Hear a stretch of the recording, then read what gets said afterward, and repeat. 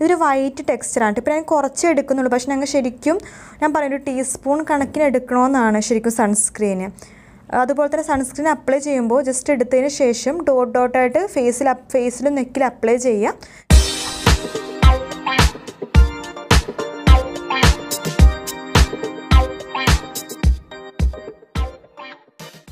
Hello friends, എല്ലാവർക്കും പുതിയൊരു വീഡിയോയിലേക്ക് സ്വാഗതം. അപ്പോൾ ഇന്നത്തെ വീഡിയോ എന്ന് പറയുന്നത് ഒത്തിരി പേര് ഡൗട്ടാണ്, ഒരു സൺസ്ക്രീൻ യൂസ് ചെയ്യുമ്പോൾ അതിലെന്തൊക്കെ ശ്രദ്ധിക്കണം, എങ്ങനെയുള്ള സൺസ്ക്രീനാണ് വാങ്ങിക്കേണ്ടതെന്നുള്ളത്.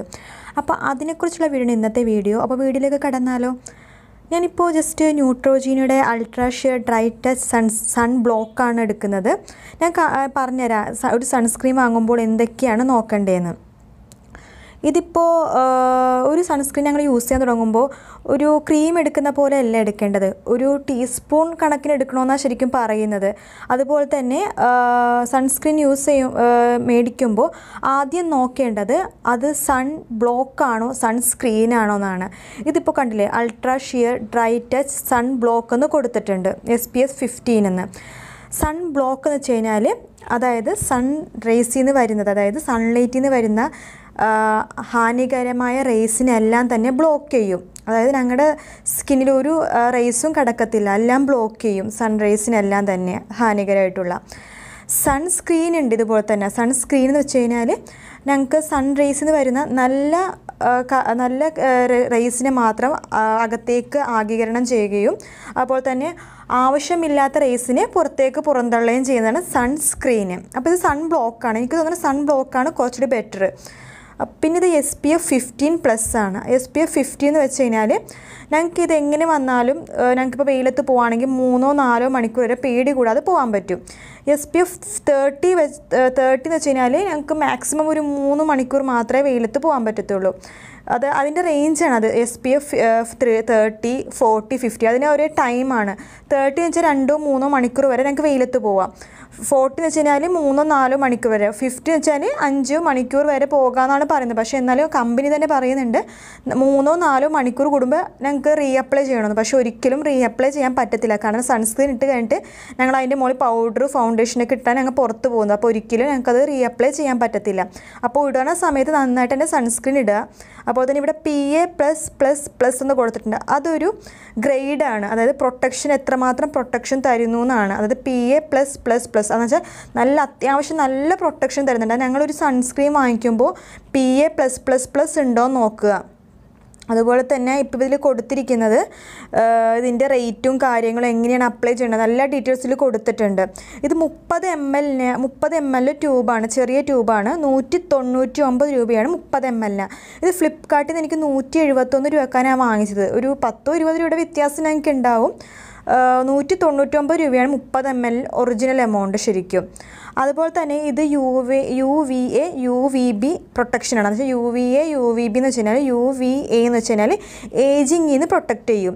UVB എന്ന് വെച്ചാൽ B ഇൻഡിക്കേറ്റ് ചെയ്യുന്നത് ബേൺസ് ആണ്. അതായത് സൺറൈസിൽ നിന്ന് വരുന്ന ബേൺസ് ഇല്ല, അതിനെയാണ് ഇൻഡിക്കേറ്റ് ചെയ്യുന്നത്. ബേൺസ് ആണ് സൺ ക്യാൻസറിന്, അതായത് ത്വക്കിൽ, അതായത് ഞങ്ങളുടെ ശരീരത്തിൽ ഉണ്ടാകുന്ന ക്യാൻസർ അതിന് കാരണം. ഞാനിപ്പോൾ ഇത് കാണിച്ചത് എങ്ങനെയാണ് വരുന്നതെന്ന്. ഇതിൻ്റെ കൺസിസ്റ്റൻസി ഞാൻ കാണിച്ചു തരാം.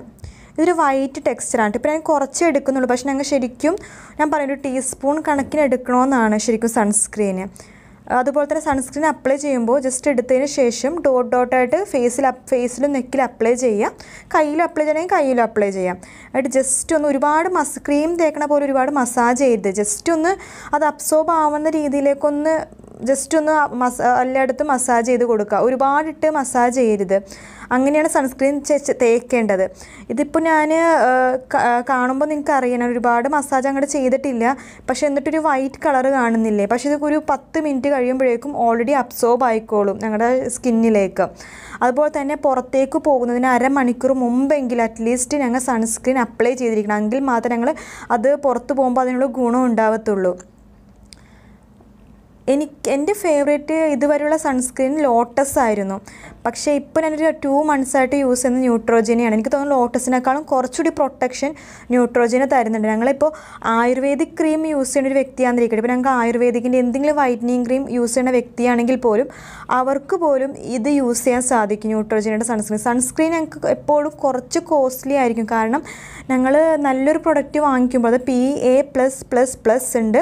അപ്പോൾ ഞങ്ങൾ UVA UVB പ്രൊട്ടക്റ്റ് ചെയ്യുന്നുണ്ട്. SPF 15 ഉണ്ട്. ഞങ്ങൾക്ക് ഒരു പേടിക്കേണ്ട ഒരു കാര്യമില്ല. സൺ ബ്ലോക്കുമാണ്. അപ്പോൾ ഇങ്ങനത്തെ ഒരു നല്ല ബ്രാൻഡഡ് ആയിട്ടുള്ളതും അതുപോലെ ഇത്രയും റാങ്കിങ് ഉള്ള ഒരു സൺസ്ക്രീന് ഒരു 199 എന്ന് പറയണത് അത്ര എക്സ്പെൻസീവ് അല്ല. ഞങ്ങൾ സൺസ്ക്രീൻ വാങ്ങിക്കുമ്പോൾ എപ്പോഴും ഒരുപാട് പിശുക്കരുത് കേട്ടോ. നല്ലൊരു സൺസ്ക്രീൻ തന്നെ വാങ്ങിക്കണം. കാരണം ഞങ്ങളുടെ ലൈഫിൽ ഏറ്റവും വലിയ ഇമ്പോർട്ടൻസ് ആയിട്ടുള്ള കാര്യം സൺസ്ക്രീനാണ്. ഞങ്ങൾ വേറെ ഒന്നും യൂസ് ചെയ്തില്ലെങ്കിൽ പോലും സൺസ്ക്രീൻ യൂസ് ചെയ്യണം. സൺസ്ക്രീൻ അങ്ങനെ ഏജൊന്നും ഇല്ല. എനിക്ക് തോന്നുന്നത് ഞങ്ങൾക്ക് 2 വയസ്സായ കുട്ടികൾ മുതൽ എത്ര പ്രായമായാൽ വരെ ഞങ്ങൾക്ക് സൺസ്ക്രീൻ യൂസ് ചെയ്യാം. സൺസ്ക്രീൻ യൂസ് ചെയ്യുന്ന ഒത്തിരി കാരണങ്ങളുണ്ട്. ഞങ്ങളുടെ ശരീരത്തിലുണ്ടാകുന്ന ഏജ് സ്പോട്സ് അതുപോലെ തന്നെ ക്യാൻസേഴ്സ് എല്ലാത്തിനും പ്രൊട്ടക്ഷൻ തരുന്ന ഒന്നാണ് സൺസ്ക്രീൻ എന്ന് പറയുന്നത്.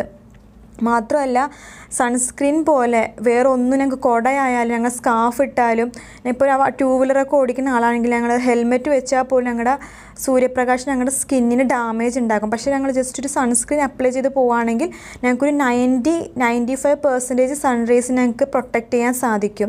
അപ്പോൾ ഈ വീഡിയോ ഇഷ്ടപ്പെട്ടെങ്കിൽ തീർച്ചയായിട്ടും ലൈക്ക് ചെയ്യുക, സബ്സ്ക്രൈബ് ചെയ്യുക. സബ്സ്ക്രൈബ് ചെയ്യുമ്പോൾ ബെൽ ബട്ടണും കൂടി ഇനേബിൾ ചെയ്യാൻ മറക്കല്ലേ.